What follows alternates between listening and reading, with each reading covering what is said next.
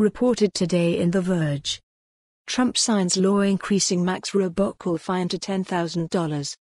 President Trump has signed a law increasing fines on spammy robocalls and requiring phone service providers to begin authenticating calls across networks.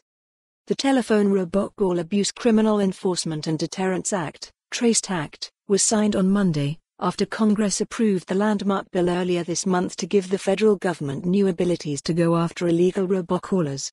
Fines can now reach $10,000 per call. The law also requires major carriers such as AT&T, Verizon, and T-Mobile to use a new technology called stir/shaken to help customers know if they're being targeted by a robocaller with a spoofed number.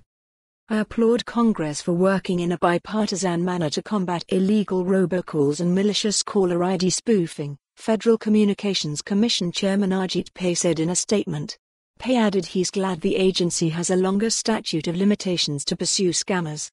Carriers have already begun to deploy the stir/shaken technology in anticipation of the new law, though support is still limited. Eventually, companies like AT&T and Verizon should be able to verify calls between their networks, ensuring a call is coming from a real, authentic number. Trump's signing of the Traced Act into law is just another step in the ongoing battle the FCC has taken to fight robocalls under Pai. The commissioner announced over the summer that the FCC would move to make it illegal to send spoofed calls or texts from overseas. Congress passed new rules in 2018 allowing the commission to do so. For more on this story, visit the news article link.